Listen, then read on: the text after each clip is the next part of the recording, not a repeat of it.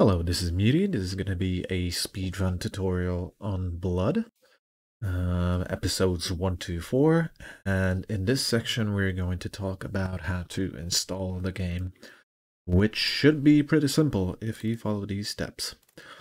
So, there are two sets of files that we're going to need. The first one is going to be from Fresh Supply. Fresh Supply will do. You don't need 1 unit whole blood, even though you can get this from goodoldgames.com. Because Fresh Supply from goodoldgames.com comes bundled with 1 unit whole blood files. So, but Fresh Supply will do. It contains the necessary files that we need. The other part is going to come from NBlood itself. If you go to speedrun.com/blood, you arrive on this page, and here if you go to resources, you're going to see a lot of tools.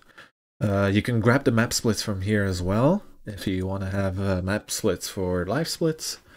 Also, the autosplitter comes globally with Livesplits, so yeah, happy days. But click this, it should directly download and open it up. You're going to have 5 files. I suggest making a folder like so. Copy the files into your new folder, and here's a README file from NBlood. And open up the README file, and it's going to contain all the necessary information and basically the files that you have to copy over from your Fresh Supply installation folder into this folder. These ones are optional. These are the Cryptic Passage add-on files, plus the demos that are playing while you're in the menu of the game.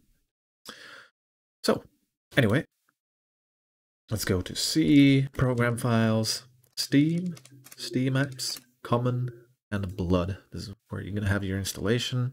Of course, it may differ. And if you go to the README, let's close up this zip. So it says that the necessary files are blood.ini, blood.rff.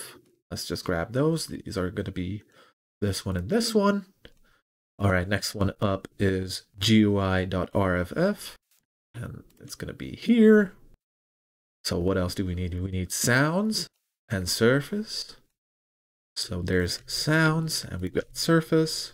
We need tiles, 0 to 17, like that.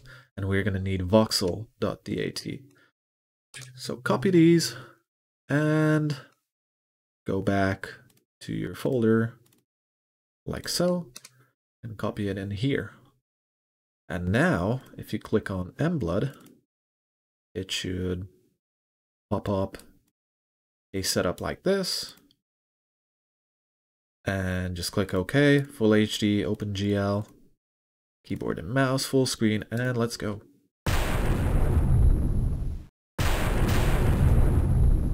Yeah, that was loud. Let's tone that down.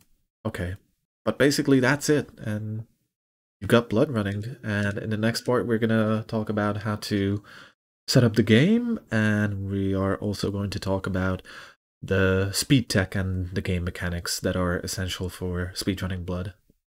That's it for now. Cheers.